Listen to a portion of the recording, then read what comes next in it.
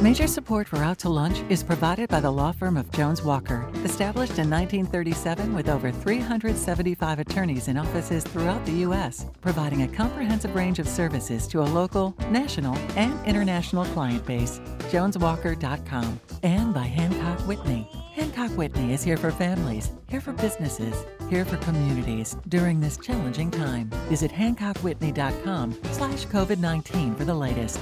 And by Short & Associates, legal recruiters in Louisiana and Texas. Welcome to this special edition of Out to Lunch Louisiana. I'm Christiaan Mader in Lafayette. I'm Stephanie Riegel in Baton Rouge. And I'm Peter Ricchiuti in New Orleans. Normally, we're the hosts of Out to Lunch in our respective cities, but during the course of the current public health crisis, we're joining forces from our respective home studios to bring you a statewide look at what's happening in the world of business and finance. It's no secret that not everybody in the state of Louisiana has warm feelings for New Orleans. In other towns and cities, you can find a certain amount of political and financial resentment about the amount of money and attention given to New Orleans.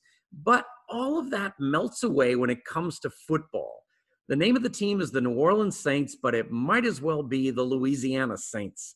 From Shreveport in the north to the most southern point of Barataria Bay, Saints fans are everywhere. And so along with all of our individual problems that we're grappling with as we work through this pandemic, we have one question that unites us. What's going to happen to football? Ed Lang is the Chief Financial Officer of the New Orleans Saints and the Pelicans. Ed, thanks for joining me today on Out to Lunch. Morning, Peter. Thanks for having me. Whatever else happens during football season this year, Ed, one thing is becoming increasingly apparent, and that is football stadiums are not going to be allowed to be packed to capacity. So let's start with the question that I'm sure every team in the league is trying to answer. Is there a way to have an NFL season where football becomes a sport more like golf or tennis, where most of the audience is not in the stadium and revenue comes from sources other than ticket sales? Is that model financially possible in the NFL? Good question, Peter. I wish I had the answer today for that, because we would be in great shape. But what we're doing is we're really looking at all options, right? Because you have to be, because there's so many unknowns right now, and you really have to be ready for any situation, whether it's a full building, which that's what we do every year, and so that's not an issue, or whether it's no fans in the building. So we're really operating and trying to figure out, or plan for whatever is thrown at us is really what we're planning for. So we're looking at all different options. We're running different models. We have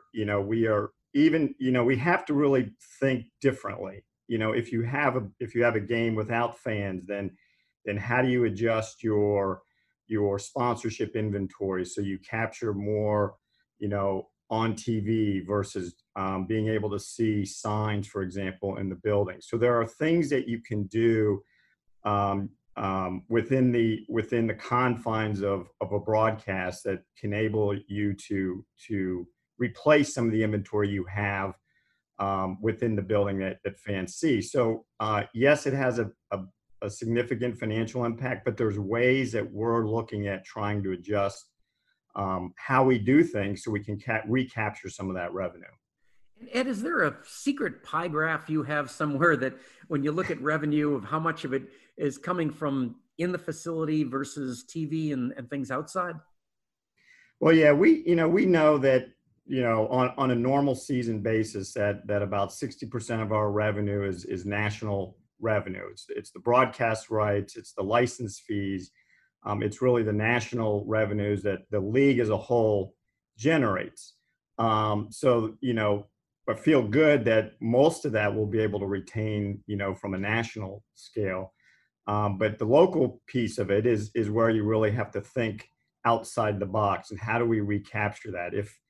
If you have 50% of fans or 25% of fans or 75%, you're obviously going to lose some ticket revenue. You're going to lose some potentially sponsorship revenue.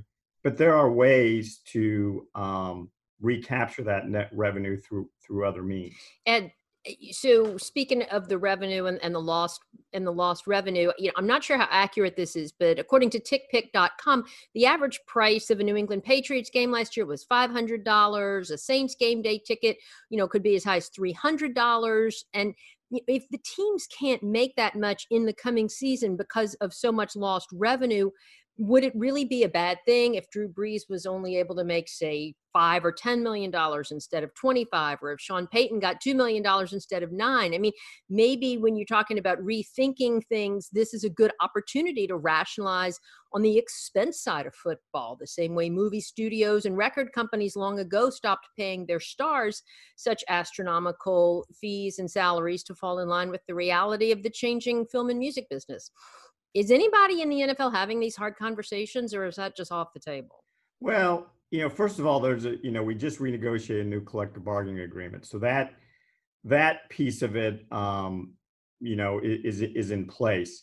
But there are a lot of things we can look at in terms of an organization and in terms of our expenses. If you don't have fans in the stadium, you don't have all the expenses of putting on a game. You don't have the halftime acts. You don't have the video content that we put on during the game. You don't have all the ushers and ticket takers and all that stuff. So there are expenses that you can cut back on. But look, here's the thing. In New Orleans is good at this, right? Because we've been through Katrina, and the Saints had to relocate to a different city, and their revenues were down. And their sponsorships were down, and they had a lot of issues they had to deal with that no other team has really had to deal with, unlike New Orleans has had to deal with in the past. And so we kind of know how to handle this. And back during Hurricane Katrina, we still had to pay the players their normal salaries. Those are contractual amounts that you have to pay. And the team survived, and it got through it. And the NFL, and I believe, all of sports will ultimately survive. It'll be tough going for, the next year or so. But we'll get through it. We'll make the changes that we need to make. And, we'll accomplish what we need to accomplish to keep things going. Yeah, this is Christian. So the question that burns in my mind, and I could be way off base on how this math is even calculated, right, is the Saints salary cap situation, right? Mickey Loomis famously seems to be able to sort of wield some sort of voodoo on our ability to stay under the cap, right? And that salary cap, as far as I know, it usually goes up every year based on how the league does revenue wise. So, I mean, could something like this, the situation where you guys do have a decline in any sort of revenue, I mean, is this the moment where the voodoo economics of Mickey Loomis actually catches up with him, and we can't afford the players going forward? No, I don't think that's the case at all. Because I think, first of all, the salary cap is based on the league's total revenue, not each individual team. It's calculated based on the league's total revenue. And if the league's total revenue were to go down, this year, then that would affect the salary cap in the following year. So collectively, the league is going to be able to manage through this because there will be adjustments to the salary cap up or down based on what the league does collectively. So we would be part of that, right? I mean, so potentially we could see the first time in a long time where the salary cap wouldn't go up. I guess is my question. I mean, I understand that it may not. Yes, that's a possibility that the salary cap wouldn't go up in the future. Ed, one of the things I've been watching, of course, is what baseball's doing. And because of the schedule the way it is, they seem to be a little further ahead and at least discussing the issues. Are you looking at all at what's going on over there? They're talking about revenue sharing and then all kinds of other things that are kind of interesting, like not being able to high five each other and some things like that. Are you kind of in the background wondering how that one's going to work out? Yeah, I mean, we're watching all the kind of the kind of the good scenario for the NFL is that we're getting to watch what all the other major league sports are doing, right? So NASCAR started up this weekend with no fans. German soccer, which is the Bundesliga, is like the equivalent of the NFL in Germany. and they started up this weekend without fans. And then baseball is talking about starting up without fans in July. So we're going to be able to kind of watch and learn and see what's going on with these. We have a task force that's made up of kind of a cross-functional group of people that is looking at all these situations, is really kind of trying to understand better how we're going to be able to operate in come September. So we've got the good news is we kind of have some good learnings that we can get over the next couple of months. Ed, what's the drop dead date? When do you have to pull the trigger and say, okay, here's our plan for the season? I don't know if there's a set drop dead date, really, to be honest with you. And I think all the leagues are kind of operating this way because we just don't know. Like, obviously, things are getting better. Cities are opening back up. It's a process. It's not going to all happen on day one. And so there's really not a date out there that we're saying, oh, we have to make a decision for this to happen or for that to happen. We are just every day, and you guys all see it, every day kind of brings something new and nuances, and the science that, we have, for example, on our readiness team, we have doctors from Ochsner that are consulting with us, people that are experts in infectious disease. They're in our meetings kind of telling us what's going on and how we need to operate in the future. And even week to week that changes in terms of how we're going to operate. So long story short is it's very flexible in terms of how this is all going to play out. And Ed, one last question I was going to ask you is that when this scenario, who makes that final call? Is it the NFL, the president, the mayor? I mean, it would be just a nightmare if some cities opened up and some didn't. Yeah, no, it's a really good question. And I think ultimately it is going to be a kind of a joint collective decision between government officials, the commissioner, because every municipality is different. And what you want to make sure of is that you have competitive at the end of the day, the leagues want competitive balance. So if, one city is not allowing fans at all, then maybe that's how we all have to operate.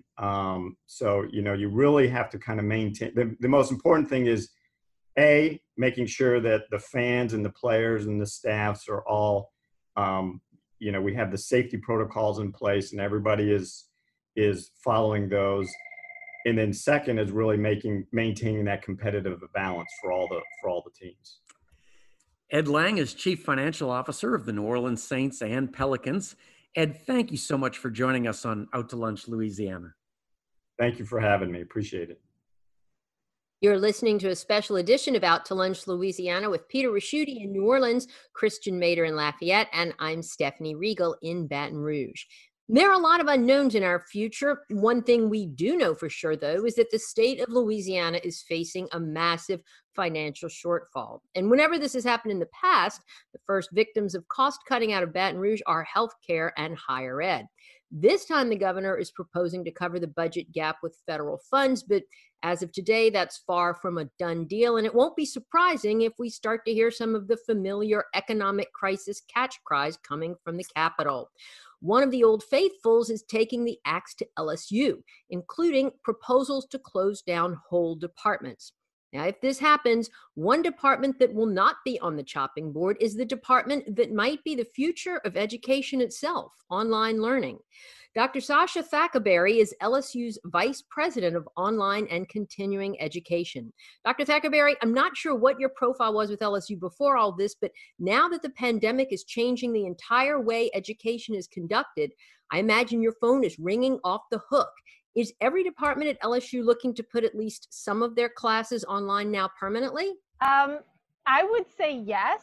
And so our focus obviously is our students' health and making sure that we get those students on campus in the fall.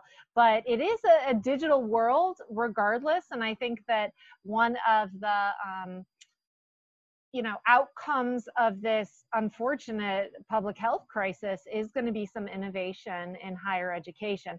And I will say this was one of the strategic priorities of LSU, even previous to the pandemic. So the institution was better prepared than most because we did have the infrastructure in place. So we have teams of learning experience designers, and we now are up to 80 programs online. So everything from microcreds, which are short form, very short form, non-credit, to full graduate degrees. So we've been really working very hard over the past couple of years with our academic programs. We are a support division, and we are seeing, I think, an acceleration. I would call it an acceleration of the innovation that was already ongoing. And this is an opportunity to make sure that we meet those student expectations online. So we're even looking at things like the learning environment. But I would say absolutely, I can't speak to popularity one way or another of myself personally, but I can definitely say that our faculty partners and departments were already highly invested in this initiative, and it's just really accelerating what we were doing. And I know y'all were growing so fast, y'all were moving into a new building. So, I mean, you were like really on the cusp and sort of poised to take advantage of this. Kind of walk us through, how did it happen in those early weeks of this shutdown when all the classes all of a sudden went online? Was it sort of up to each professor to come up with his or her own thing? Did they go to your department and say, help us shift our course material onto a platform? Was it sort of everybody do their own thing, or what? So we had what we called hypercare. So we immediately launched a whole series of just-in-time trainings for faculty. So webinars, and we already had prefab sort of little videos on this component or that component. It's very important to note that this was a transition really for continuity of learning. And so many of the classes that were occurring face-to-face were transitioned sort of to the closest analogous thing online, which meant a lot of Zoom lectures, and we had some proctored online tests, things like that, in a more what you would consider to be just transferring the on-campus experience to the closest analogous experience online. But those of us in the online learning field, when people actually sign up for something like this on the front end, it's a very intentional design process where you're looking at, what videos are the best, what group projects are the best, how do we make sure we have authentic assessments and work product. So it's a very different experience when you have time on your side, which we didn't this time, but it's also created some really interesting innovations in how you can use the synchronous classroom. So I think we're going to see overall in the field, and particularly at LSU's, we're going to see that really fusion, which is that sort of high touch, high tech component. Kind of like mass personalization of higher ed, where everyone gets to see the face of their instructor a lot closer than they would have in a lecture hall, right? And then again, looking ahead of time at how do we create those micro videos, how do we create those really cool engagement opportunities online as well. So now we have a little bit more of a runway to be intentional about that ahead of time. But I have to tell you, again, we have a whole team in place. Many other institutions were in a different type of position. So we consider ourselves to be very fortunate. Sasha, this is Peter. I teach over at Tulane, so I'm not throwing stones here. But I'm just asking, education has been really ripe for changes. We've been delivering it the same way for like 200 years. Do you think we should view this as an opportunity? I mean, one of the things they're talking to us about now is something called HyFlex, which would basically be some combination of... Everything that is old is new again. That term was very hip about 12 years ago, I think. Yeah, so HyFlex in its purest form is this sort of optional mechanism, right, whereby there is in-class activity, or you can participate in that same in-class activity but online. However, my quibble with like the first generation of what you would consider HyFlex is that it's still very lecture-based, right? So the assumption is that you can either participate in that lecture online or face-to-face, but it's in real time, right? So what we want to do is also go the step beyond that, which is beyond the broadcast sort of more one-way consumption-based education, right? So people are consuming content all over the place, but they're also creating their own content. We have so much more information out there, but so many more people are producing information and publishing information. A lot of our students are doing this in their jobs or just in their day-to-day lives. We should be in education capitalizing on that, because the cost of sort of the information keeps going down and down and down. So it's not like a textbook in and of itself has much intrinsic value anymore. You can go out and find that information almost for free anywhere. But the importance of the faculty experience is really in getting access to the expertise and access to the other students. And I think we have a huge opportunity to look at those models in a way that's much more engagement-based instead of information-based. And so I think personally, that's where I really get my geek on, because you see that in professional training a lot, right? So you see in the shorter form trainings, you see small group activities or real work product. One of my big quibbles is as students get more sophisticated in their field, you know, we have real research that our undergraduates can be involved in at LSU, A&M. Like, they're actually involved in the research. That's awesome, because it's not pretend research. They're actually doing the research, and we need researchers, right? We need that support. So let's build in those real world projects that have value. You know, we're using a lot of grad students and student workers, and they're getting experience in things like video production and Salesforce and all this other stuff. Well, we're getting the benefit of their huge talent and drive and creativity and all of the outside perspectives that are so important as we develop things. So I think it's going to spur, longer term, I think it's going to spur a much more kind of ecosystem perspective on education, and kind of how do we create that human capital on the production and consumption side. But I also think that temporarily, and again, broad strokes, we're working very hard to make sure that we're not doing this at LSU, but I think temporarily it's gonna be very broadcasted. So you talk about trying to get people engaged, try to get people connected. We're looking at, you know, a different way of thinking about how you deliver information by making it more engaged, I guess. I mean, the thing that it kind of brings to mind, right, is like the college experience, to your point, is about access to these experts, and the ability to sort of like talk to them right after class and have a walk, which seems really challenging in an online environment. And so I am kind of wondering, I mean, to what extent does this kind of like pivot us all the way, you know, away from what you can actually get out of the college experience? You know, oh, that is so interesting. We've heard that before too. And there's a lot of speculation at the national level that what does this mean for the cost of higher ed, right? Like somehow that online engagement is inherently less valuable and less meaningful and less produces inferior outcomes.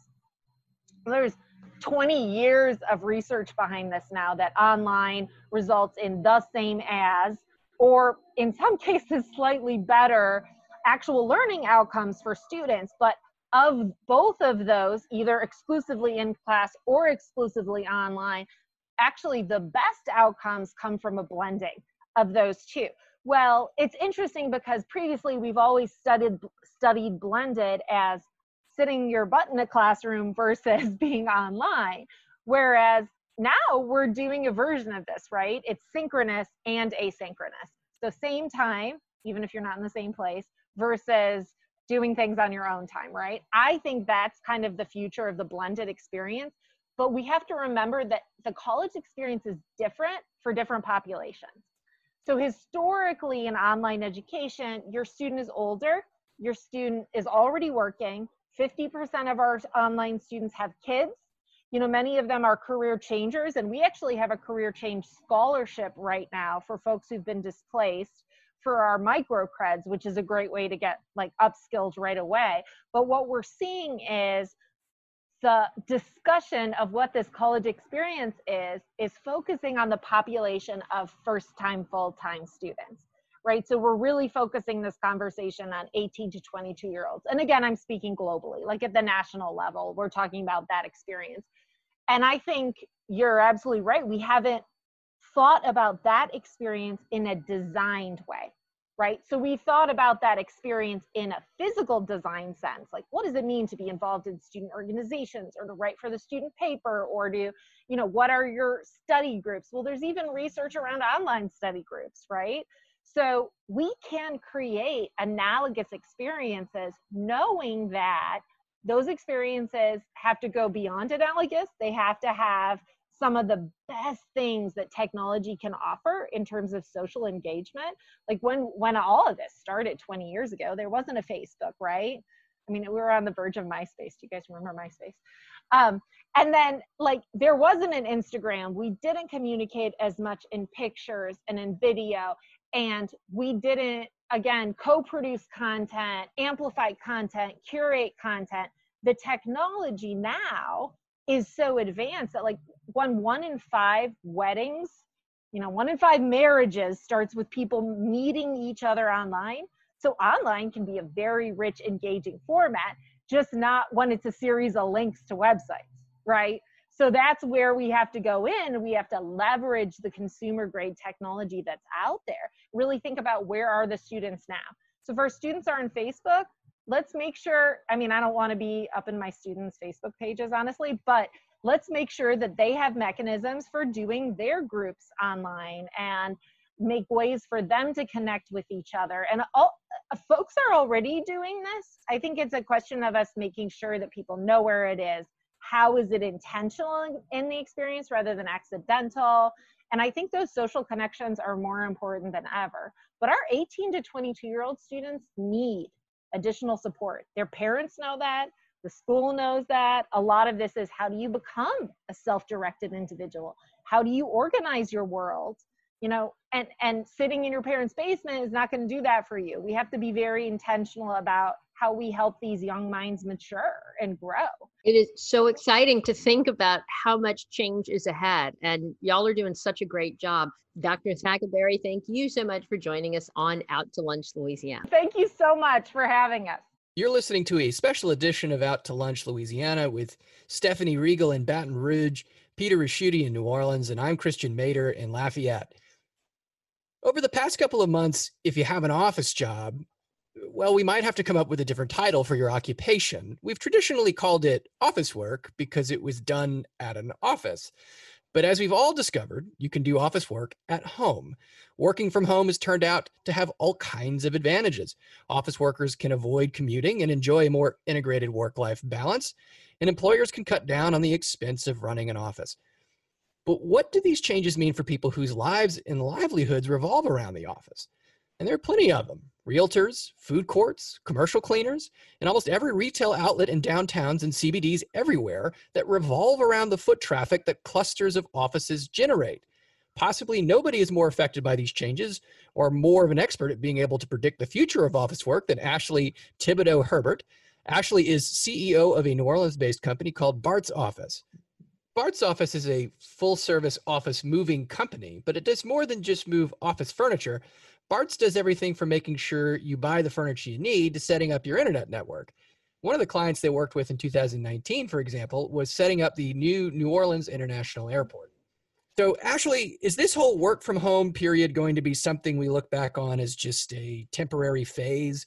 Or are we looking at a more permanent change to our relationship with the workplace? Well, I would have to say that you also forgot to mention working in pajamas every day as an added benefit to the work from home model.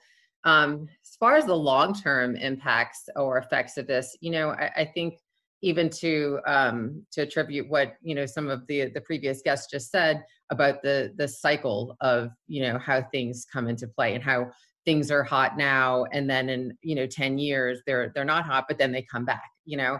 So I think we had, you know, the model of, you know, big floor plans and, you know, big spaces, high walls, you know, and that was like on the outs, right? That was on the way out. People were, you know, making smaller workspaces, joined, shared, everybody was on top of each other. Co-working was big, you know, that was the hot new, you know, ticket item was, you know, the co-working and the social. And now based on the pandemic, which obviously is, unforeseen in the market, so no one predicted, or projected that this, could be happening, has turned that model on its head. So I have quite a few large clients that were either all the way through that process of redesigning their office space and, creating these, hub networking and co-working places and, really making a socialized work environment. And now they've either, put those, efforts and, stopped them in their tracks. And so they're no longer going with that model, and they have to kind of go back to the drawing board and rethink what they're going to do and what their next steps are going to be and how they salvage what they've done, from a financial perspective, or how they modify what they've done. So, and then on the other side of that too, there's also, an element of them that are saying this work from home model is going to become permanent, and they are going to kind of flex their workers. So, people are going to hotel and work 1 week in the office, 1 week from home. So that way, just by that model specifically, that's going to decrease the, the commercial footprint of businesses drastically. A lot of them are really bought on or logged on to this work from home model. They're talking about bringing only a fraction of their employees back, the ones that, would actually, thrive in a in-house, in an office, environment. But they're really looking hard at the numbers to determine, who can sustain, the work from home model, and does this make sense? And financially, is this the direction we need to head in? So I think that's a question that a lot of businesses are faced with right now. And it's something that's going to be, it's basically going to come down to the numbers, because I think everybody's going to have to take a hard look after this at their financials. I know my business in particular has been impacted. I mean, I think we'll have a slight, uptick in, in our work because of this. So people are going to have to get out of their offices. They're going to have to decommission. They're going to have to, decrease their footprint, and all of that's going to take, utilizing my services. Now it's how do I become, the next, relevant thing in this world, to keep my business model, flourishing and kind of moving forward. So that's an interesting point. I mean, thinking about what you guys do specifically, and I'm sitting here at my desk that I have in my home that I bought years ago, never imagining that it would be the thing that I work on all the time. So it seems to me that there could be a mistake in thinking, not you making the mistake, but generally to sort of say well, this is going to be tragic for the way we think about office furniture, because the reality is a lot of people might be thinking this is the time I need to outfit my home with new office furniture. I mean, are you guys kind of getting an idea of what the home-based office worker will have to consume in order to stay sane while working from home? Yes. So right before this actually really started, ramping up, I was in talks specifically with a furniture manufacturer regarding the work from home model, and how they were kind of pivoting in a sense to capitalize on those efforts. So, lighter, very desks, height adjustable, things that are small and can fit in smaller spaces, to outfit people's home offices. So those conversations, we are looking very, very closely at that model, seeing how we can pivot as a business and how we can, take advantage of those efforts. And then also kind of help people out, being more ergonomic at home, kind of designing a workspace that, makes them creative or helps them kind of flourish in their work from home environment. Because I know for me particularly, I'm sitting here saying this, I'm at a kitchen table, so my work from home is not even what I would envision, giving to a client, at this point. So, and we do partner with, we don't actually sell furniture, but we do partner with a lot of manufacturers, a lot of dealers. And, we kind of help them, cross promote their efforts to our clients as well, and just kind of help them in these efforts. We've also got, for the people that are going to stay, with that kind of corporate office environment, we are ramping up efforts. We're doing social media campaigns to prevent or to provide, kind of like plexiglass dividers. We've got, high touch point, screen covers that basically keep germs off of a surface, so if you got an ATM or if you have, door handles, or you have elevator buttons, or, any points that people are just touching, day in, day out, we can film those. And basically, that surface film that we put on it will prevent, germs from reinfecting that surface for, I think it's up to 5 years, but don't quote me on that. It's a very extended period of time. So we're offering stuff like that to our commercial clients to either outfit what they've done, and kind of how they remodify their spaces to, kind of create this physically distance, this physically distanced environment for their employees to come back safely. So we are ramping up in those efforts, as well as kind of looking at the work from home model too, to just kind of capitalize on, every area as much as we can and support businesses. Because right now, I think we can all, feel the pain of running in a bunch of different directions, thinking you've got a clear path. And then 5 minutes later, you're like, okay, well, that's completely changed. That's, gone. We need to go back to the drawing board and kind of rethink what our efforts are going to be. So those are just a couple of things. We're also offering sanitizing stations. So, for the businesses that have multiple floors in the building, we have, the touch-free hand sanitizer dispensers that we can provide for elevator lobbies, for building lobbies. That way it's giving just another layer of people to kind of feel, that security and that protection of kind of coming out into the world again and being reintroduced to society. And I know that sounds kind of, like weird, but it's kind of unnerving now to like really kind of go around people. And every time I, am interacting with people, I'm okay while it's happening. But when I come back to my house, I'm like, what did I just expose myself to? Or like, how, am I at risk here? So, and I think a lot of people are going to have that same psychological impact.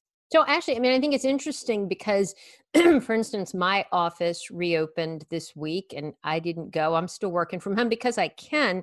And the interesting thing is, to me, the value that you get from being in an office is being able to pop your head around the cubicle or buzz into somebody's office or huddle in a small group and just toss those ideas around real quick. That's where you get the value. It's not having a desk, in a cold, sterile office building where you're really not comfortable and you have to waste a half an hour getting there and an hour getting dressed. So, the protocols prevent you from, it says stay in your own workspace. Don't huddle in the kitchen. Don't huddle in somebody's face. Don't hold meetings. We're still meeting by Zoom. So like, what's the purpose in going to an office? Are you hearing that from people? How do you, right? Why bother? So I think the initial response is yes, that people are like, don't go to the office, stay physically distanced, from each other. But I think in general, the farther out that we get from this episode and from this pandemic and from, and getting back to like a normal life, I feel like those fears will subside, to an extent that will allow for people to feel comfortable, having those social, they have to be like, it's at some point where we're going to, turn around and say like, okay, well, are we all just supposed to like stay at home and never have social interaction again? That's just not possible, for our livelihoods, for our health and our well-being. We're very social creatures. And I just feel like, it's going to take time, but I feel like, again, as I mentioned earlier, with the cycle of things, we're going to cycle back into, hey, this is where we need to be. This is a collaborative environment. I agree, with the, sometimes you just need to get into a room with your team and hash it out, and it's not always like, I actually had a partial in real life meeting today with a partial online Zoom meeting. And I kept like I didn't know where to focus my vision, like who I should look at directly, because I'm looking at 10 people on a screen. And then I'm also looking at, 5 people spread out in a room, so it was interesting, but I feel like, at a certain point when we get a little bit further past this, there will, those things will be brought back online, and it's going to change the footprint of the commercial, office space for a very long time. And I feel like it's going to be drastic just from the companies that I'm talking to, but, we will see. And hopefully it doesn't stay that way too long, because I'm a very social person. I like having like in-person meetings. I like, getting together with a team. So I think that's important as well. This is Peter. I was going to ask you is, initially going into this interview, I was thinking, well, we're going to have all this excess office space, but if you're right on the hoteling kind of concept, the idea that you've got an office at home and an office in the office. That's not really going to be the case. In fact, the outcome would really be just a lot more office furniture. And so, I mean, is that where you're seeing it going? I'm hoping. I think that what a lot of people are going to do is they're going to expand their footprint, for each individual workspace. A lot of people were sharing offices. A lot of people were co-working. Even with the hoteling model, there is, an element of, the sanitation that has to happen in between, one person working there to the next. So by that measure, there would still be, a high volume of work, and there was always a residual, like people are still going to move. People are still going to grow, people are going to, decompress, kind of decommission. So, those efforts are still going to be real, and those are still going to, have to happen no matter what. Now, am I going to come to somebody's house and move them? Probably not. But there will still be an element of that commercial, office space that is still, required for a lot of businesses to do business. I mean, prior to now, I never dreamed that we could be work remote, so I know that something that I thought was impossible was forced and has happened, but I do definitely see the value in returning to that, that office environment, and then maintaining the safety of my employees, of course. So just kind of keeping everything, we've started to do, checks and stuff for people when they come into the office, to kind of check temperature and, so we're taking precautions, but I definitely think, and I think my employees are ready to get back to the office. As much as they love the work from home model initially, I think they're ready to come back, Undoubtedly, a lot of people are ready to get back to the office.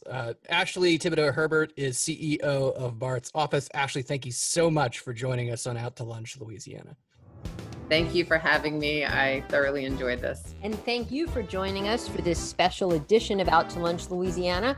We edited these conversations to fit into the time slot here on your NPR station. You can hear longer versions of these conversations wherever you normally get your Out to Lunch podcast. If you're not an Out to Lunch podcast subscriber, search for Out to Lunch Baton Rouge, or Out to Lunch Acadiana on your podcast app. At some point, we hope to go back to hosting Out to Lunch around the lunch table. For right now, though, our Lafayette Out to Lunch restaurant, the French Press, is doing curbside takeout. You can pick up their regular menu items or family dinner. And you can get delivery through Waiter or Grubhub. In New Orleans, Commander's Palace is closed, but you can have a range of ready-to-cook items shipped from Commander's Kitchen to yours anywhere nationwide. Information is at goldbelly.com. In Baton Rouge, Mansers on the Boulevard is open. You can eat at the restaurant where they have 25% occupancy and outdoor dining, or get pickup. The producer of our show is Grant Morris. Our technical director is Eric Merle. Photos from this show on our website and on social media are taken by Jill LaFleur. I'm Stephanie Riegel in Baton Rouge. I'm Christiaan Mader in Lafayette. And I'm Peter Ricchiuti in New Orleans. Out to Lunch, Louisiana is a production of INO Broadcasting. Thank you for joining us today. We'll be back here next week for more Out to Lunch, Louisiana. Major support for Out to Lunch is provided by the law firm of Jones Walker, established in 1937 with over 375 attorneys in offices throughout the U.S., providing a comprehensive range of services to a local, national, and international client base. JonesWalker.com. And by Hancock Whitney. Hancock Whitney is here for families, here for businesses, here for communities during this challenging time. Visit HancockWhitney.com/COVID-19 for the latest. And by Short & Associates, legal recruiters in Louisiana and Texas. Mitchell Foreman wrote and performs all the music on Out to Lunch. You can hear Mitchell's music anywhere great jazz is sold or streamed, and at MitchellForeman.com.